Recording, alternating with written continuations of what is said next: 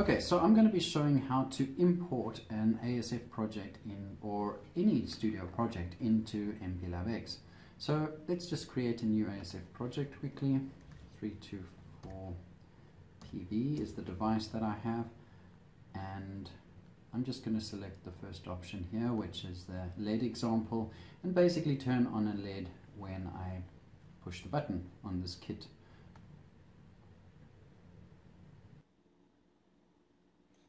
So you can see my tool configuration. I have basically an AVR ICE connected through the JTAG connector on the 324 PB. So I'm going to select the AVR ICE and JTAG, and now I should simply be able to run the project.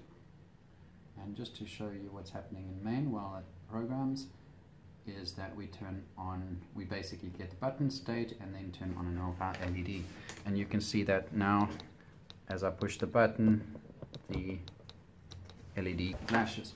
Okay, so we can open the project directory here, open folder in File Explorer, and now let's go to MPLAB X, and we're going to say File, Import, Atmel Studio Project, and I can just take this directory, paste it in here, and as we browse, we are directly in that directory, and we can create the project. Atmel ICE. Next, select the AVR toolchain, which it picks up from the studio installation. Now, interesting thing to note is that the source files are not copied; they are rather referenced in the original project directory. So it's best to just leave this as the default directory, and then the MPLAB X projects will be created there. So as we finish with that, and here's our example and source files. So just to show you how these source files are related, if I just change something here, like for instance putting a couple of spaces, I come back to Studio, it tells me the project has changed, and I can see that any changes, so they reference back.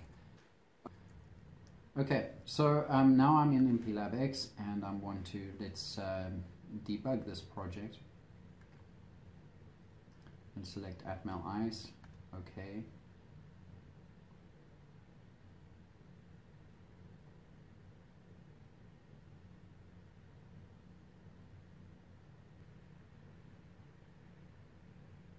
So it's running as it was before, and the way I can check that is I can reset. I can see we're sitting there in main. Obviously nothing is working now, but if I run the project, we can see we have the same functionality working as before in Atmel Studio.